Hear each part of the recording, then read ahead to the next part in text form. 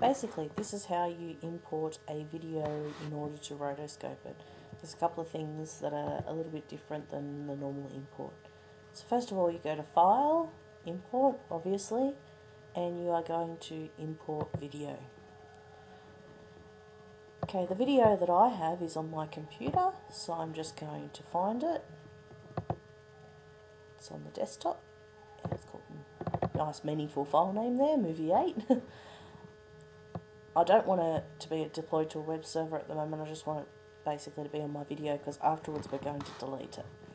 I'm going to go Continue, and we are going to embed the video in the SWF and play the timeline. We're going to have it as an embedded video, but this time instead of having the audio track integrated, we're going to have it separately, because once you trace your video, what you want to be able to do is delete the video but keep the audio there so that the audio runs along with the animation that you have. You're going to place an instance on the stage, expand in the timeline, and you're going to embed the entire video generally. Sometimes if you want to only take a section of the video, you can edit the video first. And hit Continue. It's me and my little boy there. Okay, just double check with the audio that you've got it in an MPEG format. And hit Continue, Finish. May take a couple of minutes.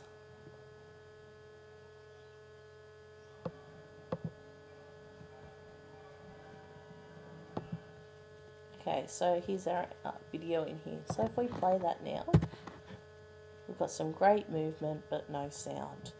So what we need to do is go to the library, and you'll see here that the video is there and the audio is here. So what we're going to do is add another layer for the audio and just drag the audio across. So now you'll notice that the sound wave is up here,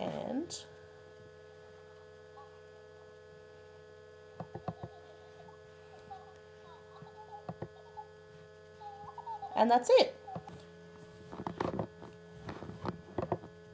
Okay, so what you do now is then go through frame by frame and keyframe each one. So we'll check keyframe in here, and you start drawing the object here.